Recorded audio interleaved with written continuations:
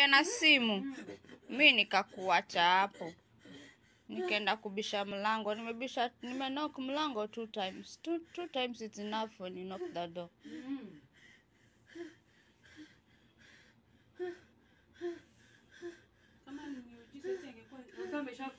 Team Gulf. Huyo msichana mnaona pale anaitwa Elizabeth Kerubo. Ako huko Saudi Arabia. Ni mgonjwa. Alikuja na ofisi ya Geovany Agency Limited. Iko Twiga Towers. Agency ambayo ilimleta inaitwa Geovany Agency Limited. Iko Twiga Towers pale Nairobi. 4th floor. Room number 405. Geovany Agency Limited. Iko Twiga Towers. 4th floor. Room number 405. Huyu msichana yuko Saudi Arabia, ni mgonjwa, anahitaji kusaidiwa. Ako kwa ofisi. Hiyo video ilichukuliwa na wenzake ambao wako nao huko. Ofisi imekataa kumpeleka hospitali. Haishughuliki. So imebidi wenzake wachukue hiyo video to share ili afanye nini? Apate kusaidiwa. Ofisi ya Geovany ambayo iko kule Kenya wamejaribu kuwafikia, hata wakamtumia clip huyu msichana akiwa mgonjwa akihitaji matibabu, lakini ofisi imekataa kuingilia kati. You know, wakati uko huko Middle East, ukipata shida kama hiyo na ofisi ya huku imekataa kukusaidia, unafanya nini? Unafaa upigie ile ofisi ambayo ilikuleta kutoka Kenya, at least iingilie kati. Now these fellows ambao wako hapo na yeye wamejaribu kufikia hiyo ofisi Geovany, but Geovany imekataa kurespond. The lady ama the girl alijaribu pia kuwafikia before it gets to where it is now, but Geovany ikakataa kumshughulikia hadi hapa mahali ambapo imefika. So we are appealing.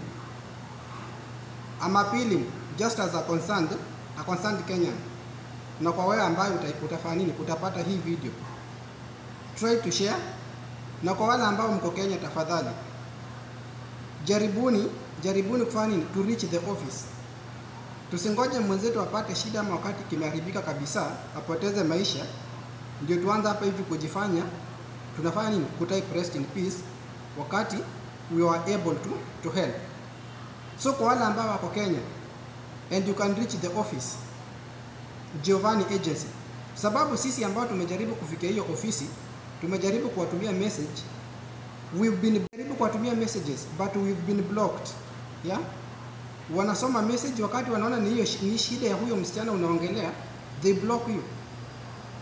Nimejaribu kuwafikia, others have also tried the same. Msichana mwenyewe huyu Elizabeth Kerubo aliwatumia message wakati alianza kusikia maumivu, na ofisi ya huko Saudi Arabia ikakosa kumsaidia. Aliwatumia message akawaambia niko hivi na hivi, but ofisi ambayo niko hainisaidii, tafadhali ingilieni kati. They ignored her, wakamblock. Hao wasichana ambao wamemchukua hiyo video pia nao wamejaribu kuongea na hiyo ofisi imefanya nini? Imewablock. Nao tafadhali kwa wale ambao mko Kenya, we need your help. Kama mnaweza mkafika kwa hiyo ofisi, please do. Mimi hata kama kuna yule ambaye atasema anahitaji fare, I can send you. Naweza nikajisacrifice nikutumie fare. But mimi sijui this lady, but we need to help her. We are tired. Hatuwezi tukafika huko sisi wenyewe tufanye nini? Kukuta wale kwa hiyo ofisi. But please, if you can, kama unaweza fika kwa hiyo ofisi, tafadhali fika huko, at least wafanye nini? They push hii ofisi ambayo iko huko. At least msichana afanye apelekwe hospitalini atibiwe. Nimesema agency inaitwa Geovany Agency Limited.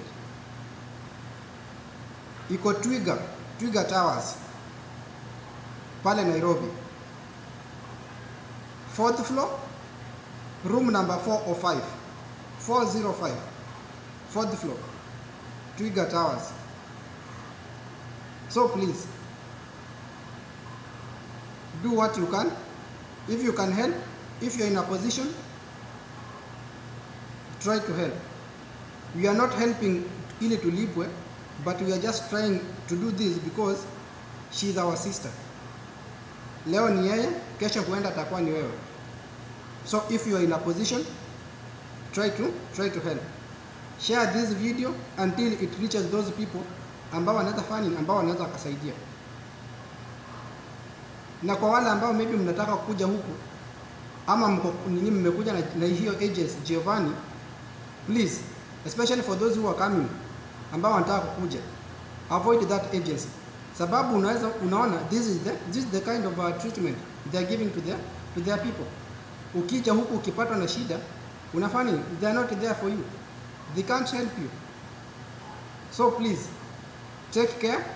When you are coming, I always say, jaribu always say for those newcomers, before you come to the Middle East, try to inquire from your friends, yeah, the kind of agencies. Muulize ulienda na agency gani, muulize kama inakusaidia. I know people are desperate for job, such that wakati hata unataka kuja, haukuangi na hiyo akili ya kufanya ya kuulizia ati ni agency gani mzuri. But please, jaribu kufanya inquiry, sababu unakuja kwa huko miaka miwili, anything can happen. Unaweza kuwa mgonjwa within those 2 years. Yeah, hata mimi nimekuwa mgonjwa. So people get sick, and when you get sick, you need medical attention.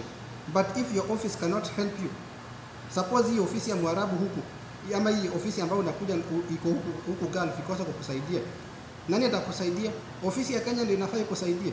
So kama ofisi ya Kenya haiwezi kaingia huku au kuignore, na ya Kenya pia kuignore, si utakufia huko, na labda hata ugonjwa haikuwa ya kukuua. So please, kwa wale ambao mnakuja, jaribuni kufanya nini? Jaribuni kuulizia. Ulizeni marafiki wenu ambao wako huku. Msijifanye tu mnanyamaza ati ile mnaniati mnatakanga kuja kisirisiri, hamtaki kuambia watu mnaenda. Ulizia, fanya inquiry. Uliza watu ambao wako huku wakufanya, wakuambie agency gani mzuri. Okay? So please, try to share this video. At least tuone kama tunaweza tukafanya, kama tunaweza tukasaidia this lady. Okay? And for those who have not subscribed to my channel, please subscribe to my channel so that whenever I upload a new video, YouTube will automatically notify you. I'm not doing this maybe to get content, but I'm doing this to help. That is our sister. Okay?